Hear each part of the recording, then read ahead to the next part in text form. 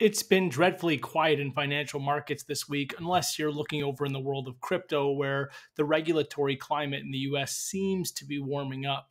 Currencies have otherwise been tracking mostly sideways, while US equity futures are happy to consolidate off recently established record highs.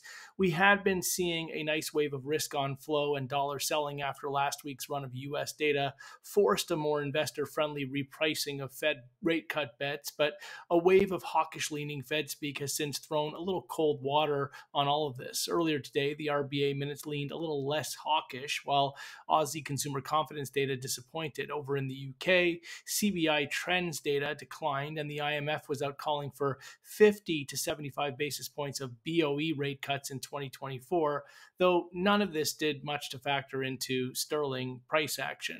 Looking ahead, we get Canada inflation, an appearance from BOE Governor Bailey, and a batch of Fed speak. That's all for now.